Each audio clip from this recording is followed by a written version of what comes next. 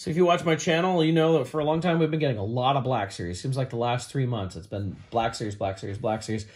Trickles of TVC here. Well, I just got the newest wave of TVC, and I'm going to start going through those here. So I'll start with Luke Skywalker. They call this the Imperial Light Cruiser one. It's from the Mandalorian. See in there, it's our basic Jedi Luke. It's got a lightsaber, the blaster, again, although why?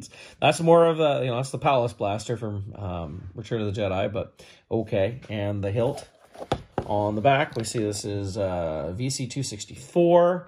You can see all the, it's like, these are older figures, cool figures, and this is all the stuff in this wave. So let's go ahead and take a look at the Imperial Light Cruiser Luke. Here's our new Luke Skywalker figure. We can put his hood down here.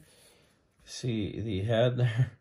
Looks a little bit better than what we got in that last episode of Season 2 of The Mandalorian there. But looks pretty good. Curious to see if there's any reused parts here based on other Luke Skywalkers. Nice to get the cloth goods cape here. The original Return of the Jedi Luke Skywalker, the vintage one, is probably one of my favorite vintage figures. The hood actually looks pretty good. In fact, if I compare here to the card image, that's not far off, actually. That's pretty good. For 3 3/4 inch cloth goods, it's not bad. Let's see. Does he have a hole on his belt? Yes, he does. So we can put his lightsaber on his belt if we want.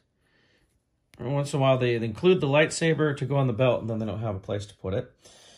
Like I said, he did come with the Jabba's Palace Blaster, which has got a nice little wash on it and extra paint and everything.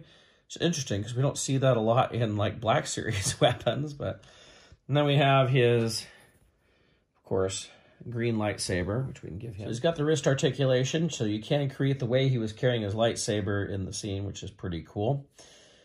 It's a great figure. I'm glad to get this, but how does this compare to previous Luke Skywalker? So this is the previous TVC release of Luke, and already I can look at the chest and just look at that detail right there on the chest, and it's exactly the same.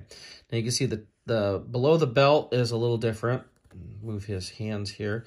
The belt itself is a little different. He has a little buckle on there, whereas he didn't have that before.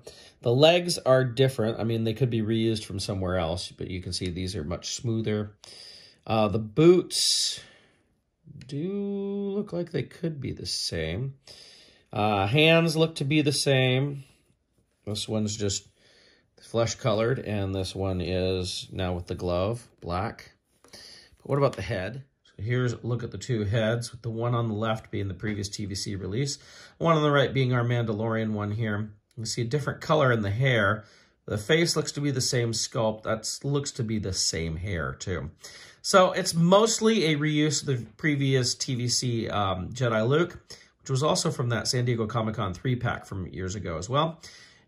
With a couple of new pieces added to it. But still, it's good to get an actual Mandalorian flavored, if you will. I mean, the belt buckle does help, because that was very prominent on him when he came in there.